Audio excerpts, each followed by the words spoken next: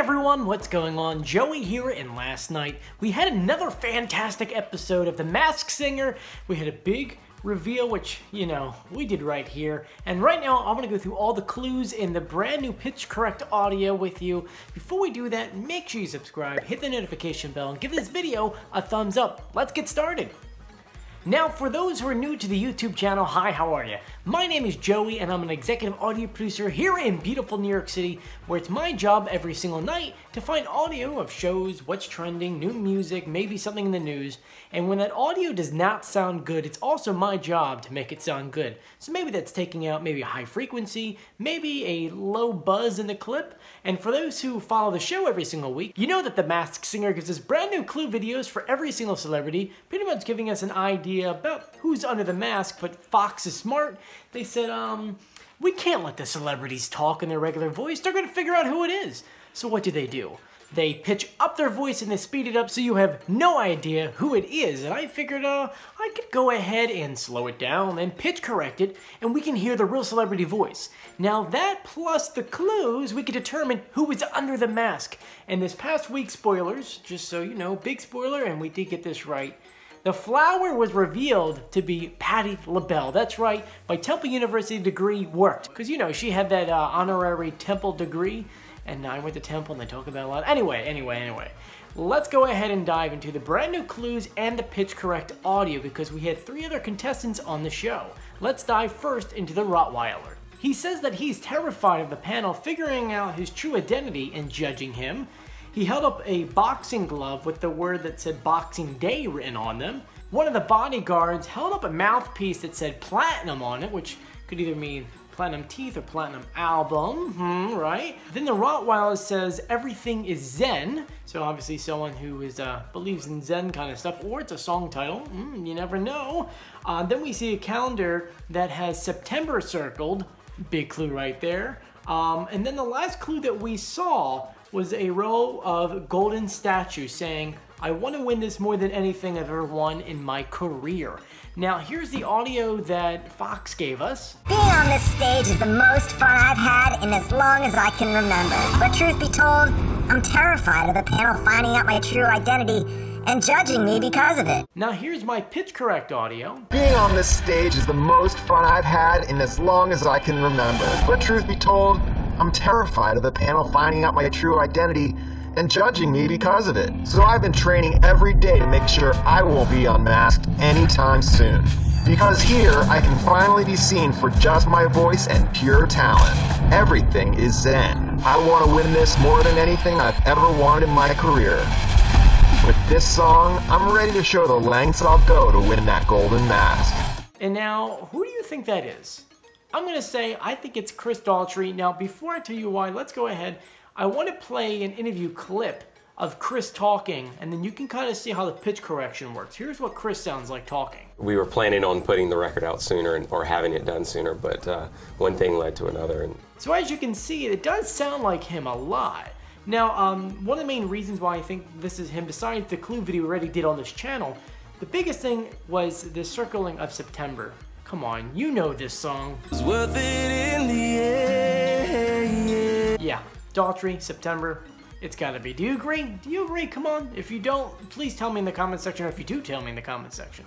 Next, we're gonna talk about the flamingo. The new clues that we had was, she says, I'm so happy that I feel like she's living in fantasy. And then we see a shot of an island. She welcomes viewers to her home and calls it her chateau, which is French. We saw photos of the Eiffel Tower and the Taj Mahal. She says, this experience is teaching me to love my own voice for the first time in years. For those who don't know, this person didn't sing for a while. Then she was wearing a huge jewel-encrusted ring, like I guess maybe an engagement ring. She held up a paper cutout of what looks like to be 4 children, which is strange because I don't think this person has any kids. And then she danced to a mariachi band in their backyard. Now to go through the audio, this is what Fox gave us. After weeks of my nerves getting the best of me, I feel like things are starting to click. I'm so happy, I feel like I'm living in a fantasy. Now here's my audio, well technically your audio. After weeks of my nerves getting the best of me, I feel like things are starting to click. I'm so happy, I feel like I'm living in a fantasy. Welcome to my beautiful home I like to call my chateau. where today I'm soaking up all the incredible things the panel have said about me. I'm realizing this experience is teaching me to love my own voice for the first time in years. And ay Dios mío, can I be straight up? I'm finally finding my center. And now, with my newfound confidence, tonight I'm throwing the biggest party this stage has ever seen. Any guesses?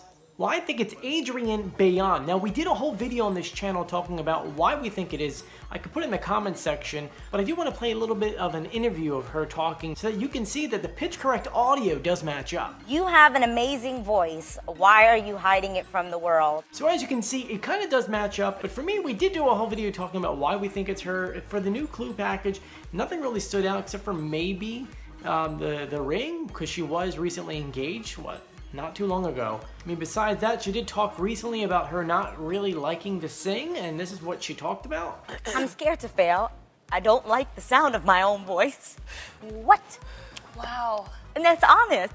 So I think it adds up. Do you agree? Disagree? Please comment below. And finally, we had one last contestant, the Leopard. Here are the brand new clues that we got. He says, I never imagined how liberating this competition would be for me. He says, when I was a teenager, I set myself free for the first time. Since then, I've done my best to treat my world like a catwalk. He mentions that no matter where he is, he always tries to channel his inner Glamazon? Glamazon, I think that's how you say it. He mentioned New York, Paris, and then a megaphone with the Australian flag. And then someone handed him a baseball bat. So, kind of strange. Anyway, here's the audio Fox gave us. When I was a teenager, I set myself free for the first time. Since then, I've done my best to treat the world as my catwalk. Now, before I give you the pitch correct audio, we already announced that this person is a guy and he's speaking in accent and is talking in a higher pitched voice. So this pitch correct audio is not going to sound good because it'd be the same thing if you raised your voice and talked like this. It's only going to pitch correct to whatever that was. So this is the pitch correct that we could get out of it. I never imagined how liberating this competition would be for me. Each time I step out onto this stage, I discover I can do things that were inconceivable without a mask. When I was a teenager, I set myself free for the first time. Since then, I've done my best to treat the world as my catwalk. Whether I'm in New York or Gay Paris, I always try to channel my inner Glamazon and champion. I'm singing a song that celebrates the best of the past because I never want to forget that moment when I chose to just be me. Now, who do you think that is? I think it's Seal. We haven't done a video yet on why we think it's Seal, but just from that Clue package, the one thing that stood out was the Australian flag. For those who don't know, Seal was a judge on The Voice, I think for 3 different seasons in Australia. So for me, that would kind of be a clue. The other ones, not so much. I want to know what you guys think in the comment section. Do you think it's Seal? Anyway, I figured I'll go ahead and play all the rest of the pitch correct audio for the remaining contestants. Here you go. Last performance, I let my guard down and sang from the heart. But let's be real, I'm used to my voice winning over the ladies. What's up, Nicole? After I put on a good show, I always like to break bread with the homies. And this is how we do it. Feel free to snoop into my life. You'd see that my pops taught me how to serenade the ladies, and I haven't stopped since. So Nicola Majig, tonight this song's for you, and I ain't too proud to beg. Rehearsing for my last performance, there was an accident, and I suffered an electric shock that nearly knocked me out. All my insecurities about performing resurfaced. But I couldn't let that setback stand in my way. Becoming the butterfly has reignited a love I've had since I was 7 years old. I found others modeled just like me and was welcomed into the choir's joyful noise. It made me feel safe, even in the hardest times. This bleeding love has given me the highest of highs, but sadly led to the lowest of lows. As the butterfly, I am taking charge and reclaiming what I thought I'd lost, because this is what I was meant to do. Getting this far against so many great singers has been one of the most gratifying experiences I've ever had. But I will say, the hardest part of this whole funky thing is learning to stand on my own 2 purple stumps for the first time. And let me tell you, I work really well with others. So when I put on this mask, it was like I'd been beamed up into another dimension, where I'm alone, like the new girl at school. Ooh, maybe I'll hang out with those strangers with candy. Tonight, it's all about showing the judges and myself that there are no more excuses, and that this tree can stand tall. The love I've received these past few weeks has let a whole new side of myself shine. I'm always dreaming about entertaining people on tour. In my 30-year career, I've accomplished many things in pursuit of this dream. I've won multiple awards and become a household name, but I'm mostly known for being part of a pack of talented fellas, not my voice alone. So tonight, with this mask on, I'm going to prove that I'm a superhero all by myself, because this fox is 1 in a million. I never imagined how liberating this competition would be for me. Each time I step out onto this stage, I discover I can do things that were inconceivable without a mask. When I was a teenager, I set myself free for the first time. Since then, I've done my best to treat the world as my catwalk. Whether I'm in New York or Gay Paris, I always try to channel my inner glamazon and champion.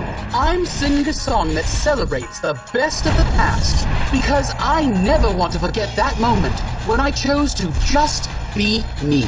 After weeks of my nerves getting the best of me, I feel like things are starting to click. I'm so happy, I feel like I'm living in a fantasy. Welcome to my beautiful home I like to call my chateau, where today I'm soaking up all the incredible things the panel have said about me. I'm realizing this experience is teaching me to love my own voice for the first time in years.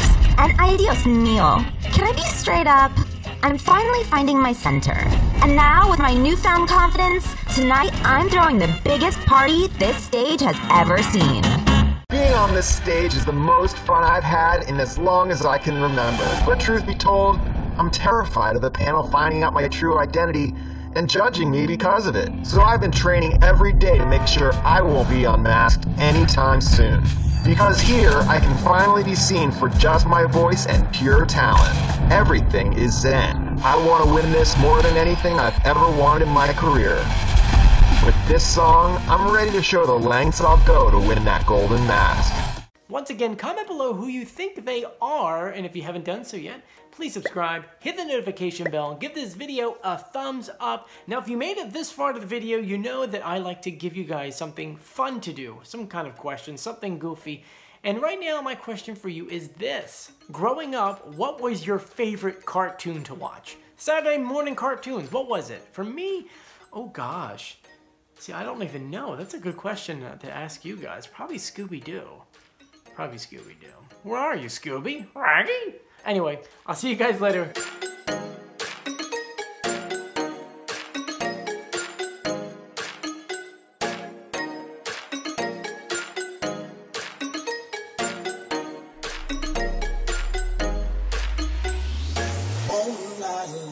Money.